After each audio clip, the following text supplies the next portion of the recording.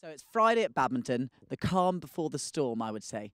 And as you all wanted, we have got the favourite rider, Harry Mutch. So, Harry, how does it feel to be the rider that everyone wanted to interview?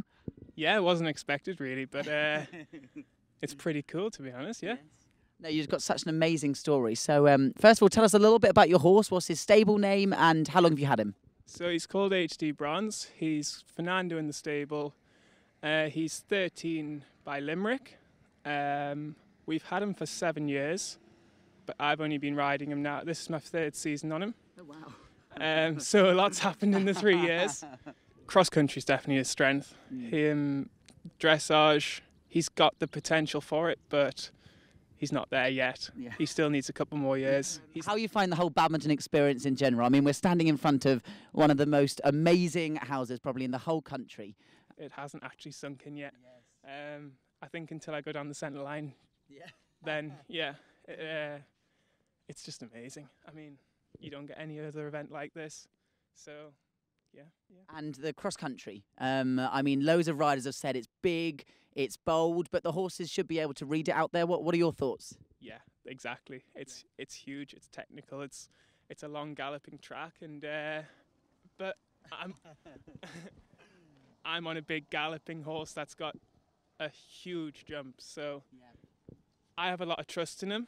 And as long as I do my job, I'm sure he'll do his right. Every time I take him out cross country, he fires himself out that start box and he doesn't want to stop. He just wants to keep going all day. So, I mean, that's what you want to take out there, isn't it? Yes. So.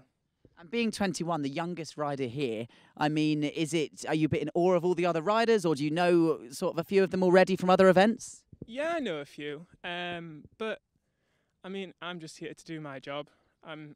Whatever happens, happens, and you sort of learn from it and take it to the next event, really.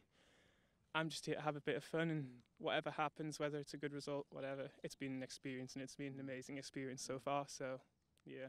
And the vibe back at the lorries, are people sort of talking to each other? Are there any parties going on, or is it a little bit sort of everyone's hiding away in their lorries?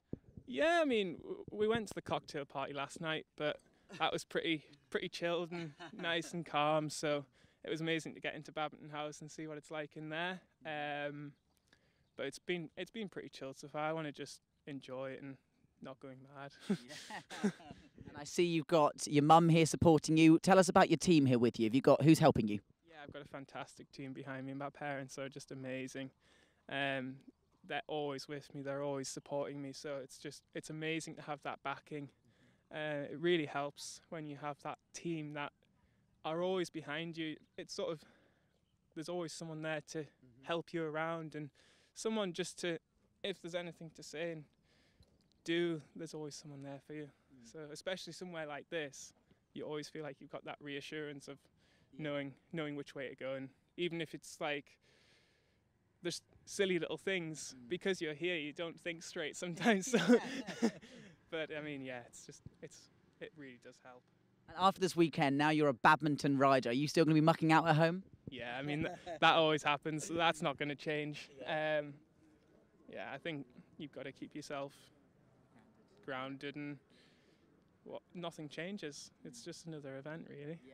It might be badminton, but I just got to think straight and think it's just another event and treat it like one, really.